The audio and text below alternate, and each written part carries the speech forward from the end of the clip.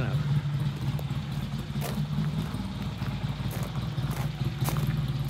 And there it goes.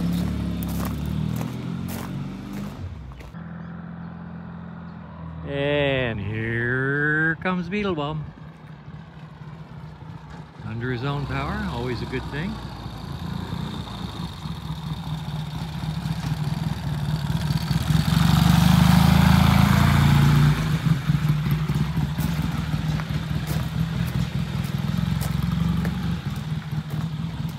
Okay, we're back. And say again, how's the front brake? Yep, front brake, rear brake is great, accelerates well, decelerates nice, drops into idle. The front brake's a little squishy, so a little tightening up on that. Yeah, it needs. Yeah. It needs to be tightened. So, Yeah. Okay. All right. So pretty good. Sounded good. Yeah. Oh yeah. She runs just fine. Yeah. Yeah. Okay. Good. All right. We adjusted the front brake cable. It's nice and tight. Got a good feel. Kevin's going to do another power drive, test drive, to make sure the front brake is good.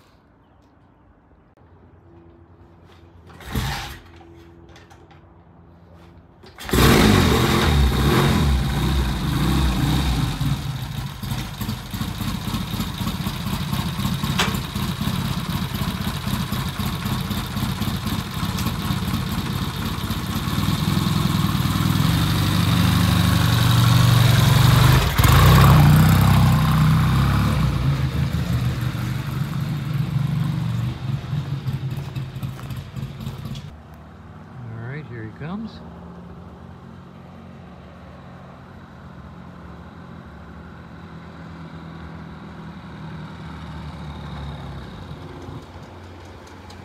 He stalled it.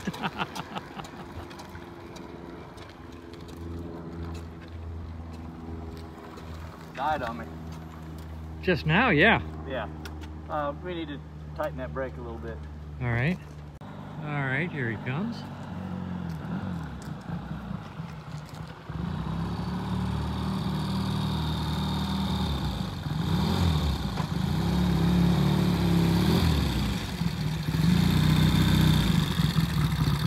Tighten her up a little bit more.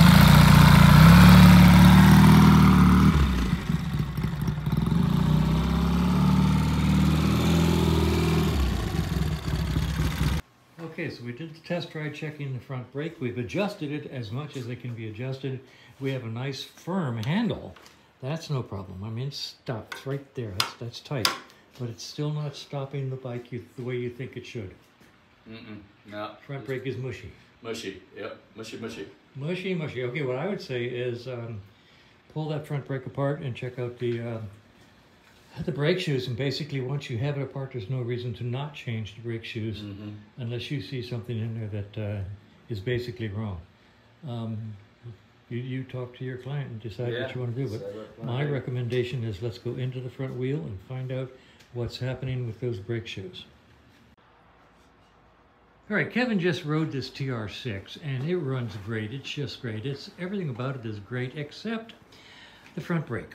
And we adjusted the cable and adjustment on the front brake twice, did two test runs, and still not happy with it. It's very mushy.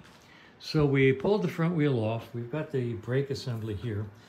First and foremost, these are old riveted brakes rather than bonded. Which means they could be original, I don't know. They're in good shape. They've got beef, but so we're going to do two things. First of all, we're going to break the glaze with some sandpaper. We're going to sand these and break the glaze on them. And we're interesting. You can see the wear pattern on this. We're going to break the glaze. And then we're also going to come in here and break the glaze on the face of the drum a little bit and test ride it again. And if that doesn't improve the braking, the front brake efficiency, Kevin will contact the owner and suggest new brake shoes.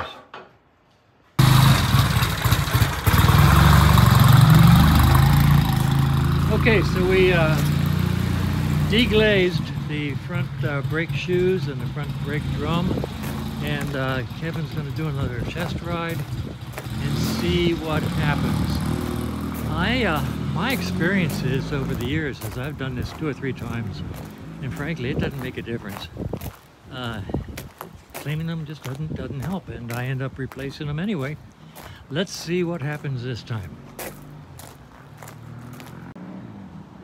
And here he comes, coming back.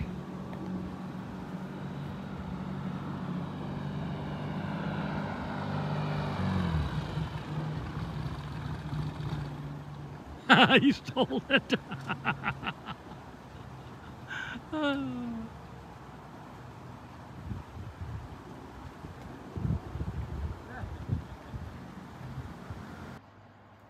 Okay, Kevin, other than stalling the bike like a newbie rider, how did your test ride go? The brakes are better. At high speed, they're still a little mushy for me. I'm going to leave it up to the discretion of the owner. He does some work himself, and I'll ask him whether he wants me to change out the brake shoes or he wants to do that. I think that would be the next step, because we've cleaned and adjusted everything that we can. Yeah. It's not going to get any better that way. The next step are brake shoes. All right, I agree with you 100%. Frankly, if it were in my shop, I'd change those flipping shoes and tell the owner that it was needed. Yeah. But you're much nicer than I am. Yeah. I've always said that. Oh, I'm sure after doing this 20 years, I'll get mean too. Okay, I'm going to publish this. All right.